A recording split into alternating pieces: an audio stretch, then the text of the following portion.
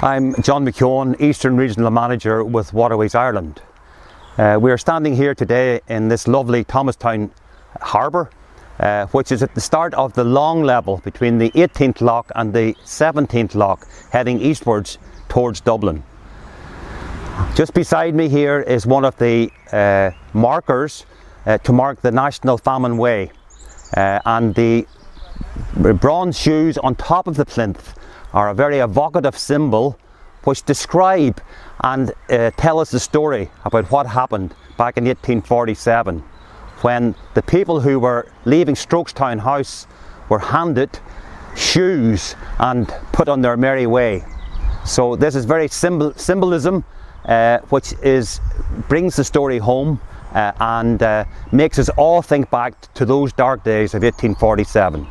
So as the walk progresses along here into Dublin, another 2.5 days walk, and Spencer Dock and the Liffey will be in the sights of the current walkers.